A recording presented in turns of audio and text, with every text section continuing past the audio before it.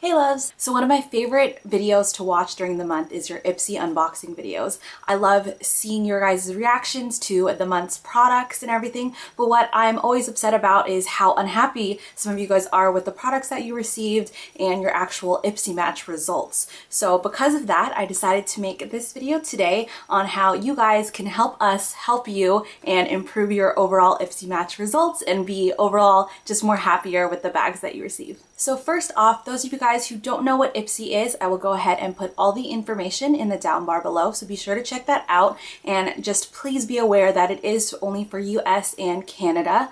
All of you guys who are international, I will actually be doing a giveaway of a few glam bags that I've put together myself with my own products and just things that I've had myself, and that will be on my blog. So I will also put all that information in the bottom bar below so you guys can go check that out, because I don't want you international subscribers to be upset that you can't participate and cannot receive glam bags. So with all that said, the first thing that you guys need to understand is ipsyMatch is first and foremost an algorithm. And if you guys don't know what an algorithm is, it is basically one big math equation. So ipsyMatch basically takes all the information that you give to us in your quiz, as well as the reviews and feedback that you give us in your glam room, and we take all of this information, stick it in this ipsyMatch algorithm, and out pops your best optimized bag. And this basically means with all the information that you give us, we use it to match you with whatever bag combination. Say there's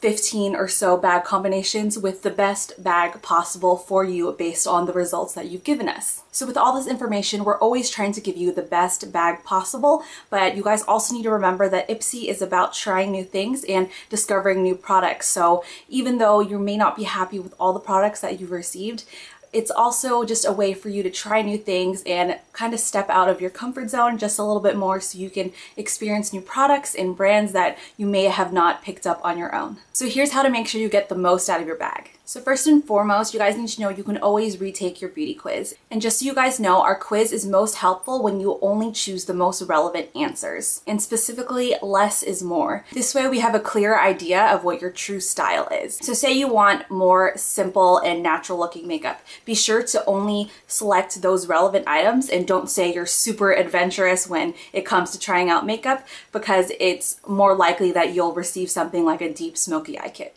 Another thing you guys need to know is that the quiz is structured so you guys can indicate your favorite types of items, not tell us what you don't want. So by saying that you like lipstick and lip gloss and blush and eyeshadows, that just tells us that those are your favorite types of items and those items you'd be most happy receiving. So even though you don't select something like nail polish or tools, you still may get them in your bag because there's no way to completely opt out of specific types of items. And also be sure to go back to your glam room and review all the products that you get. So say you get false eyelashes, be sure to review it and tell us that you don't like false eyelashes, so then it is less likely in the future that you'll get them in another bag. And you guys should also be aware that we like to match products with the current season that we're in, as well as the bag's current theme. So for March, the theme was Destination Beauty, and here is the bag that I received. So all the items for this month were basically to give you the feeling that you're on an exotic vacation. So I received the Pixie Flawless Beauty Primer, a Bare Minerals Marvelous Moxie in the color Get Ready,